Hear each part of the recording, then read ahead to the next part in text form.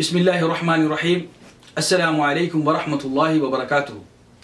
அன்பார்ந்த சகோதரர்களே, இன்று அக்கரைப்பற்று பிரதேசத்தில் வட்டமடுவைச் சேர்ந்த விவசாயிகள் தங்களுடைய போராட்டங்களை அவர்கள் செய்து கொண்டு வருகிறார்கள். ஒரு கவன ஈர்ப்பு போராட்டத்தை அவர்கள் ஆரம்பித்து செய்து கொண்டு வந்திருக்கிறார்கள்.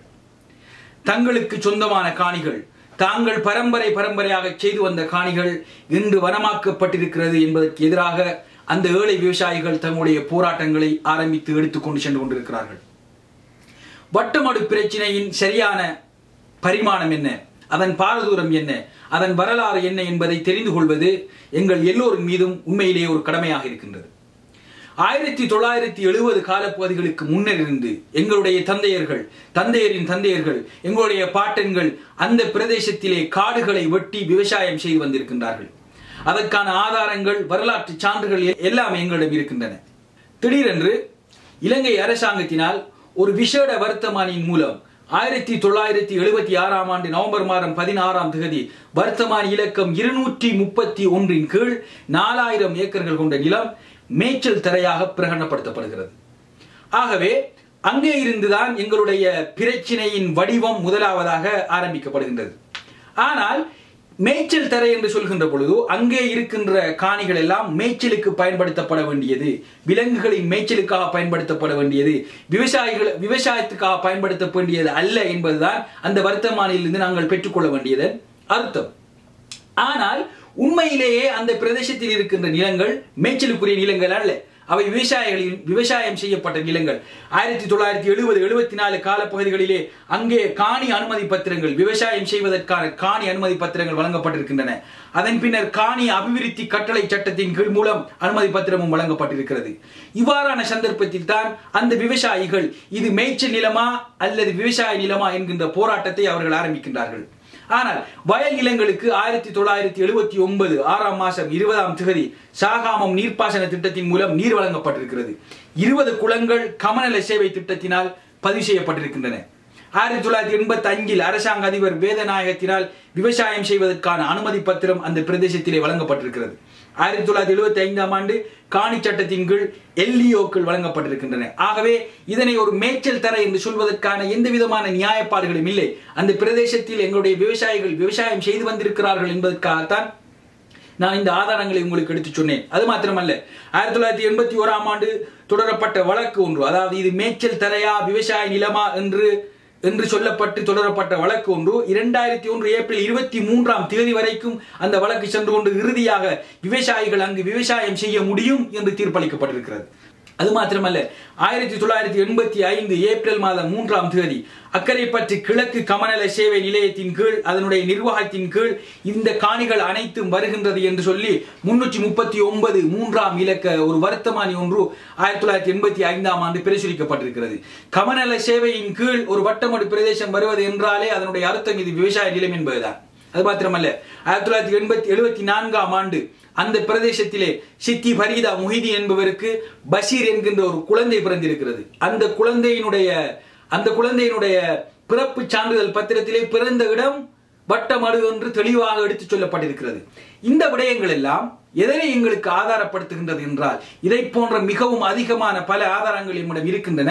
என்றாலும் இந்த விடயங்கள் எல்லாம் எங்களுக்கு எதை சொல்கின்றது என்றால், வட்டமடு காணியிலே, வட்டமடு பிரதேசத்திலே எங்களுடைய விவசாயிகள் செய்து வந்தது விவசாயம், அவர்கள் செய்து வந்ததற்கான ஆதாரங்கள் எங்களிடம் இருக்கின்றது. அதனை மேய்ச்சல் தரையாக எடுத்துச் செல்வதற்கான எந்த விதமான நியாயங்களும் இல்லை என்பதனை இந்த ஆதாரங்கள் சொல்கின்றன.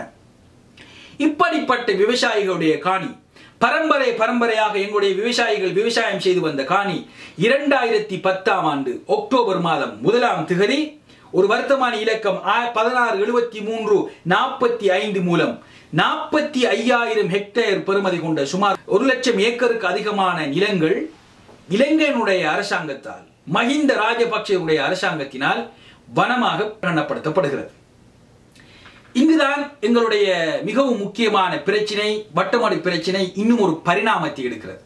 முன்னர் இது மேய்ச்சல் தரையா விவசாய காணியா என்று பேசப்பட்டுக் கொண்டிருந்த விவாதத்தில் இது விவசாய காணிதான் என்பதற்கான ஆதாரங்கள் நாங்கள் அடுக்கிக் கொண்டு செல்கின்ற வேளையில் அந்த பிரதேசங்களில் தமிழர்களுக்கும் எங்களுக்கும் அல்லது பால் பண்ணையாளர்களுக்கும் முஸ்லிம்களுக்கும் இடையிலே போராட்டங்கள் நடைபெற்றுக் கொண்டு வந்திருந்த நேரத்திலும் கூட நாங்கள் விவசாயம் செய்து கொண்டு வந்தோம்.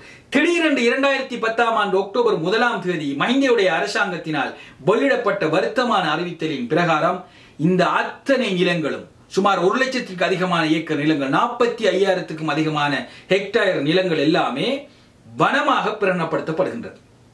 பிரச்சனை இங்குதான் ஆரம்பிக்கின்றன. இது வட்டமடு பிரதேசத்திலே முஸ்லிம்களுடைய காணிகளை வனமாக்கப்பட்ட பிரச்சனை அல்ல. அந்த காலப்பகுதியிலே மஹிந்தவுடைய அரசாங்கம் முஸ்லிம்களுடைய காணிகளை திட்டமிட்டு அக்கரைப்பற்று அல்ல, அம்பாறை மாவட்டம் அல்ல, மட்டக்களப்பு அல்ல, புல்மோட்டை அல்ல, எங்கெல்லாம் முஸ்லிம்களின் பிரதேசம் இருக்கிறதோ அந்த பிரதேசங்களில் எல்லாம் மஹிந்தவுடைய அரசாங்கம் எங்களுடைய காணிகளை திட்டமிட்டு வனமாக்கப்பட்டு கொண்டு வந்திருக்கின்றது.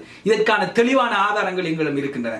அது மாத்திரமல்ல, இதில் மிகவும் சுவாரஸ்யமான விடயம் என்னவென்றால் 6 பிரதேசங்கள், இந்த வர்த்தமானிலே 6 பிரதேசங்கள் வனமாக்க ஆக்கப்பட்டிருக்கின்றன.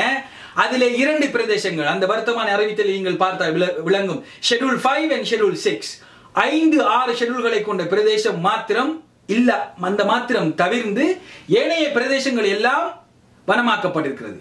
இந்த 5-6க்குரிய பிரதேசம் என்னவென்று பார்த்தால் அது சிங்களவர்கள் வசிக்கின்ற காணி. ஆகவே திட்டமிடப்பட்டு 2010 வருத்தமான அறிவித்தல் சிங்களவர்களுடைய காணிகளை எல்லாவற்றையும் ஒதுக்கிவிட்டு முஸ்லிம்களுடைய காணிகளை இவர்கள் திட்டமிட்டு இந்த மஹிந்தவுடைய அரசாங்கம் இதனை வனமாக பிரகடனப்படுத்தி இருக்கின்றார்கள். இது அம்பாறையில் மாத்திரம் நடைபெறவில்லை, இது மட்டக்களப்பிலே நடைபெற்றிருக்கிறது, திருகோணமலையிலே நடைபெற்றிருக்கின்றது, புல்மோட்டிலே நடைபெற்றிருக்கிறது.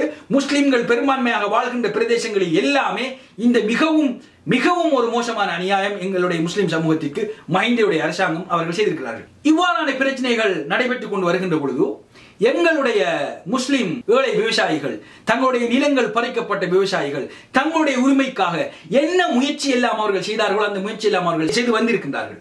அதன் அடிப்படையில் 2013 நவம்பர் 19 அன்றைய வன பாதுகாப்பு அமைச்சராக இருந்த சுஷில் பிரேம்ஜயந்தவிடம் திருகோணமலையிலே ஒரு கூட்டம் நடைபெற்றிருக்கின்றது.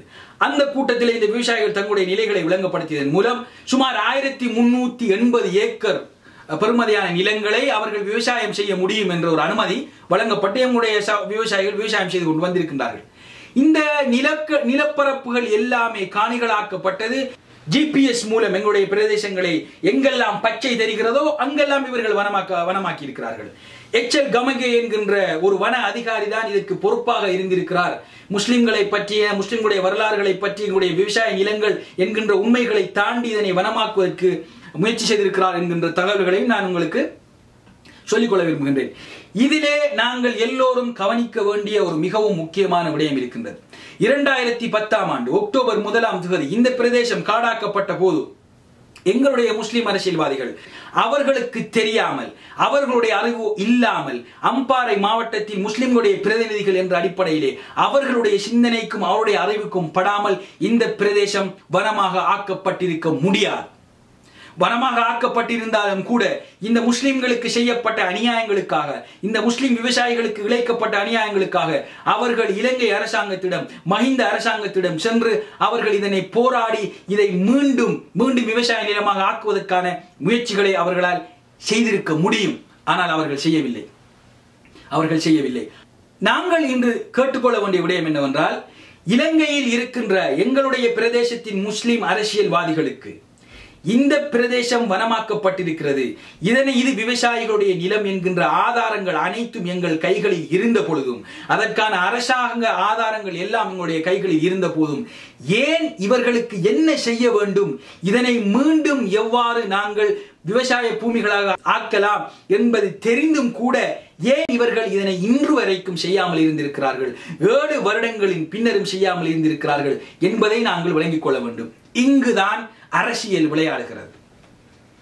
ஒரு அமைச்சராக இருப்பவர் ஜனாதிபதியிடம் சென்று அல்லது வன அமைச்சரிடம் சென்று இந்த காணிகள் முஸ்லிம்களுடைய காணிகள், வரலாறு முழுவதும் பரம்பரையாக எங்களுடைய முஸ்லிம்கள் இந்த காணிகளிலே விவசாயம் செய்து வருகிறார்கள், ஆகவே நீங்கள் இதனை வனமாக பிரகடனப்படுத்தியது பிழை, இதனை நீங்கள் டீகெசெட் பண்ணிவிடுங்கள் என்று அவர்களால் கூற முடியும். ஆனால் அவர்கள் செய்ய மாட்டார்கள். ஏனெனில் அவர்களின் உண்மையிலே கூற முடியாது. காரணம், அவர்களிடம் இதை கேட்டு போனால் ஒரு அமைச்சர் ஃபைலை தூக்குவான், நீங்கள் செய்த விடயம் வெளியே வரும், அமைதியாக இருங்கள் என்று. இன்னொருவர் ஒரு வீடியோவை காட்டுவார், இது வெளியே வரும், நீங்கள் அமைதியாக இருங்கள் என்று. இன்னொருவர் கூறுவார், இதனை நான் உங்களுக்கு அந்த விடயத்தை உங்களுக்கு செய்து தந்திருக்கிறேன் தானே, ஆகவே இந்த விடயத்தில் எங்களுக்கு விட்டு தாருங்கள் என்று இன்னொருத்தர் கூறுவார். ஆகவே இவர்களால் எதுவுமே செய்ய முடியாத நிலை. கல்முனையிலே இருக்கின்ற தரவை பிள்ளையார் வீதியை கடற்கரை பள்ளிவாசல் வீதி என்று மாற்றுவதற்கு துப்பில்லாத முஸ்லிம் காங்கிரசின் இந்த அரசியல் உறுப்பினர்கள் நான் 1,00,000க்கும் அதிகமான 1176 ஏக்கர் நிலத்தை, முஸ்லிம்களுடைய விவசாய நிலத்தை அவர்கள் மீண்டும் முஸ்லிம் விவசாயிகளுக்கு எடுத்துக் கொடுப்பார்களா என்பதை நாங்கள் சற்று சிந்திக்க வேண்டியிருக்கிறது. இந்த அடிப்படையில் வட்டமடு விவசாயிகள் வட்டமடு விவகாரத்தில் இலங்கையில் இருக்கின்ற எமது பிரதேசத்தில் இருக்கின்ற எல்லா முஸ்லிம் அரசியல்வாதிகளும் இந்த விடயத்தில் குற்றமிழைத்தவர்கள் தான். இதனால் நாங்கள் மிகவும் முக்கியமாக ஒரு விடயத்தை இப்பொழுது பார்க்க வேண்டும். இந்த வட்டமடு விவகாரத்தில் எவ்வாறான ஒரு தீர்வினை நாங்கள் பெற்றுக்கொள்ள முடியும்? முதலில் ஒரு விடயத்தை நாங்கள் மிகவும் தெளிவாக விளங்கிக் கொள்ள வேண்டும். வட்டமடு விவகாரத்தில் இதற்குரிய தீர்வை கண்டு வருவதற்கு ஒரு மிகவும் அதிகாரம் பொருந்திய ஒன்றிடம் வன பரிபாலன அமைச்சு, அது மாத்திரம்தான். எந்த வனப்பரிபாலன அமைச்சு இந்த வட்டமடு காணியை, இந்த வட்டமடு பிரதேசத்தை வனமாக ஆக்கினார்களோ அவர்களால் தான் மீண்டும் இந்த வர்த்தமானியை அவர்களால் ரத்து செய்துவிட முடியும்.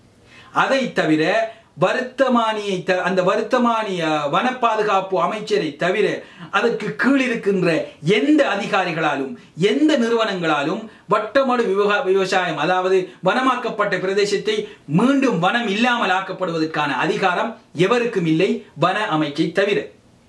இன்று ஃபாரஸ்ட் மினிஸ்ட்ரி, வன அமைச்சு, வனப்பரிபாலன அமைச்சு ஜனாதிபதியின் கைகளில் இருக்கிறது. இன்றைய வனப்பரிபாலன அமைச்சர் ஜனாதிபதி. அதன் அடிப்படையில் வட்டமடு காணி சம்பந்தமான அனைத்து பிரச்சனைகளையும் ஜனாதிபதியை நோக்கி இருக்க வேண்டும்.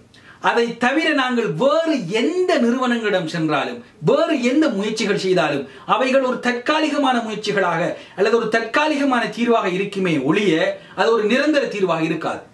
ஆகவே நாங்கள் செய்ய வேண்டிய முதலாவது விடயம், வட்டமடு காணி விடயம் சம்பந்தமாக நாங்கள் ஒரு தீர்வை பெற்றுக் கொள்ள வேண்டுமாக இருந்தால் நாங்கள் எங்களுடைய அனைத்து விவகாரங்களையும் எடுத்துக்கொண்டு செல்ல வேண்டியது இலங்கையின் ஜனாதிபதியிடம். அதன் மூலம் அந்த பிரதேசம், நாங்கள் விவசாயிகளாக இருந்திருக்கின்றோம், விவசாய நிலங்களில் நாங்கள் வாழ்ந்து கொண்டு இது எங்களுடைய விவசாய நிலங்கள் என்பதை ஜனாதிபதிக்கு நாங்கள் விளங்கப்படுத்தி பிரசிடென்சியல் டாஸ்க் போர்ஸ் என்று சொல்வார்கள், அந்த போர்ஸின் மூலமாக எங்களுடைய பிரதேசத்தை நாங்கள் அந்த வர்த்தமானி அறிவித்தலை நாங்கள் ரத்து செய்துவிட முடியும்.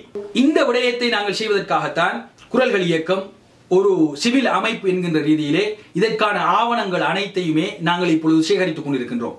இந்த ஆவணங்களை நாங்கள் பரிசீலித்ததன் பின்னர் இந்த ஆவணங்கள் அனைத்தையும் வட்டமடு விவசாயிகளின் இவைகள், இந்த வட்டமடு காணி பிரதேசம் வனம் அல்ல, இது விவசாயிகள் பரம்பரையாக விவசாயம் செய்து கொண்டு வந்த ஒரு நிலம் என்பதை நாங்கள் பிரசிடென்ட், அதாவது ஜனாதிபதியிடம் நாங்கள் இதை சமர்ப்பிக்க இருக்கின்றோம்.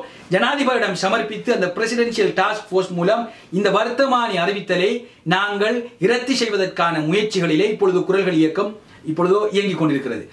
இது சாத்தியப்படாத விடத்து இறுதியாக நாங்கள் இலங்கையுடைய உச்ச நீதிமன்றத்தில் மனித உரிமை வழக்கு ஒன்றை நாங்கள் தாக்கல் செய்வதன் மூலம் இதனை மேற்கொண்டு எடுத்துக்கொண்டு செல்லலாம் என்கின்ற ஒரு கருத்து ஒன்று குரல்கள் இயக்கத்திடம் இருக்கிறது. அதற்கான நடவடிக்கைகளை குரல்கள் இயக்கத்தின் சட்டத்தரணிகள் இப்பொழுது வெகுவாக மேற்கொண்டு வருகின்றார்கள். அது முதலாவது விடயம். இரண்டாவது விடயம், இந்த குரல்கள் இயக்கத்தின் இந்த முயற்சியில் எங்களோடு இணைந்து கொள்ள விரும்பியவர்கள் அல்லது தங்களுடைய ஆவணங்களை எங்களுக்கு கொடுக்க விரும்பியவர்கள் எங்களுடைய இணையதளத்தில் எங்களுடைய தொலைபேசி இலக்கம் இருக்கிறது. அவற்றை தொடர்பு கொண்டு உங்களுடைய ஆவணங்களை எங்களுக்கு நீங்கள் சமர்ப்பிக்கலாம், எங்களுக்கு கொடுக்கலாம். அவற்றை கொண்டு நாங்கள் அதற்கு தேவையான நடவடிக்கைகளை நாங்கள் எடுக்க இருக்கின்றோம். நாங்கள் ஒரு குரல்கள் இயக்கம், ஒரு சிவில் சமூக இயக்கம், இது ஒரு அரசியல் கட்சி கிடையாது.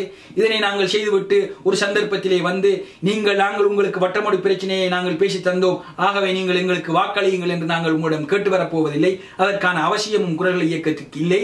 ஆகவே இதை ஒரு சமூக நோக்கத்திற்காக, முஸ்லிம்களுடைய காணி பிரச்சனை என்பதற்காக நாங்கள் முன் வந்திருக்கின்றோம். விரும்பியவர்கள் எங்களோடு இணைந்து இது சம்பந்தமான எங்களோடு ஒத்துழைப்பதன் மூலம் நாங்கள் இதனை மேற்கொண்டு எடுத்துக்கொண்டு செல்லலாம். அத்தோடு இந்த பிரச்சனையை நாங்கள் சமூகமயப்படுத்த வேண்டும். சமூகமயப்படுத்துதல் என்றால் என்னவென்றால், இது வட்டமடு விவசாயிகளின் பிரச்சனை, இது வட்டமடுவிலே யாருக்கெல்லாம் காணிகள் இருக்கின்றதோ இது அவர்களுடைய பிரச்சனை, இது எங்களுடைய பிரச்சனை அல்ல என்று நாங்கள் ஒரு மூலையிலே குந்திக் கொண்டு இருக்க முடியாது. ஏனெனில் இது முஸ்லிம்களின் காணி பிரச்சினை.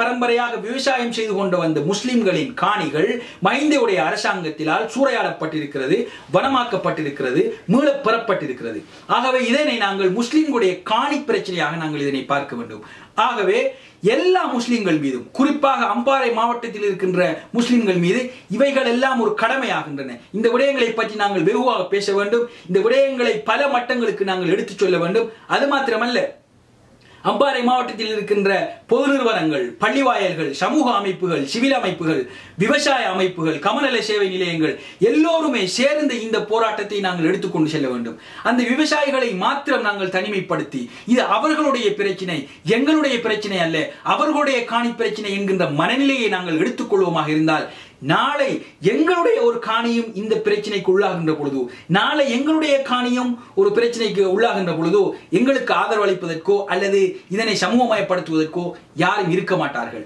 அதே சந்தர்ப்பத்தில் இதனை நாங்கள் அமைதியாக பார்த்துக் கொண்டிருந்தால், முஸ்லிம்களுடைய காணிகள் எடுக்கப்படுவதை நாங்கள் அமைதியாக பார்த்துக் கொண்டிருந்தால், முஸ்லிம்களுக்கு சொந்தமான காணிகள் அரசாங்கத்தால் சுவீகரிக்கப்படுவதற்கு நாங்கள் அமைதியாக பார்த்துக் கொண்டிருந்தால், முஸ்லிம் சமூகத்திடமிருந்து எந்த எதிர்ப்பும் வரவில்லை என்பதற்காக அரசாங்கம் மீண்டும் மீண்டும் எங்களுடைய காணிகளை சுவீகரிப்பதற்கான நிலைமை காணப்படும். ஆகவே இந்த விடயத்தை நாங்கள் சமூகமயப்படுத்த வேண்டும். சமூகத்தில் இருக்கின்ற எல்லா அமைப்புகளும் எல்லா நிறுவனங்களும் சேர்ந்து இதனை நாங்கள் உணர்வுபூர்வமாக போராடுகின்ற வேளை, அதே நேரம் அறிவுபூர்வமாக ஒரு விடயத்தை நாங்கள் இப்பொழுது சட்ட ரீதியாக, அறிவுபூர்வமாக, அரசியல் ரீதியாக இந்த போராட்டங்களை நாங்கள் எடுத்துக்கொண்டு செல்ல வேண்டும். ஆகவே இந்த இரண்டு விடயங்களையும் ஒரு தரத்திலே நாங்கள் செய்து கொண்டு போவதன் மூலம், சமூக ரீதியாக நாங்கள் உணர்வு ரீதியாக இதனை சமூகமயப்படுத்தி போராடுவதன் மூலமும், அதே சந்தர்ப்பத்தில் சட்ட ரீதியாக இதனுடைய விடயங்களை நாங்கள் எடுத்துச் செல்வதன் மூலமும் இதற்கான வெற்றிகளை காணலாம். இதற்கான சமூகமயப்படுத்தலுக்காக குரல்கள் இயக்கம் எல்லோரையும் நாங்கள் ஒன்றாக அழைக்கிறது. ஒன்றாக சேர்ந்து இது முஸ்லிம்களுடைய காணி பிரச்சினை என்ற பார்வை எடுத்துக்கொண்டு இதற்காக நாங்கள் எல்லோரும் ஜனநாயக ரீதியிலே போராட வேண்டும் என்று குரல்கள் இயக்கம் உங்கள் எல்லோரும் அன்பாக கேட்டுக்கொள்கின்றது. அஸ்ஸலாமு அலைக்கும் வரஹ்மத்துல்லாஹி வபரகாத்துஹு.